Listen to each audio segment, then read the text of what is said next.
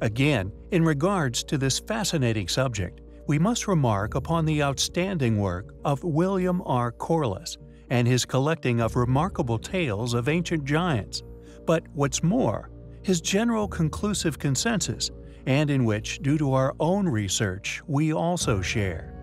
For example, he mentions on page 102 of his sourcebook Strange Artifacts that, quote, "The ancient people of most countries seem to have possessed in the strongest degree a faith of giantology," end quote. A feeling we also share, having validated our suspicions. He goes on to mention a tale of the astonishing size of the statues, said to have represented the beings who once dwelled within the true ancient Egypt. Quote, "In front of the portals of the palace of Karnak are gigantic human statues, and in one of the courts are 12 immense stone figures, each 52 feet high.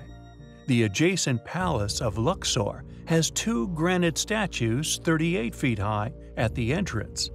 In the ruins near Thebes are 3 huge figures, now thrown down, one being 64 feet high, and in the palace of Parthenon of Athens, many years before Christ, was a statue of Minerva 36 feet high.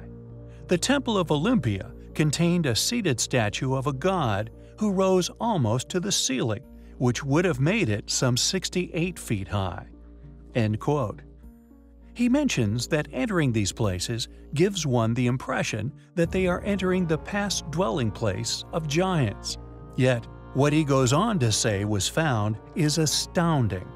Gaius Plinius Secundus, called Pliny the Elder, was a Roman author, naturalist, and natural philosopher, and naval and army commander of the early Roman Empire, and a friend of the Emperor Vespasian.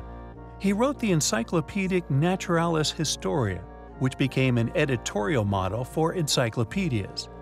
He states that after an earthquake in a Crete mountain, witnessed the complete intact remains of an ancient giant some 46 cubits long, or 60 to 70 feet tall. Beings of this scale would easily explain how such enormous stones were moved, yet how they could have been hidden from history is an unknown motive, which we find highly compelling.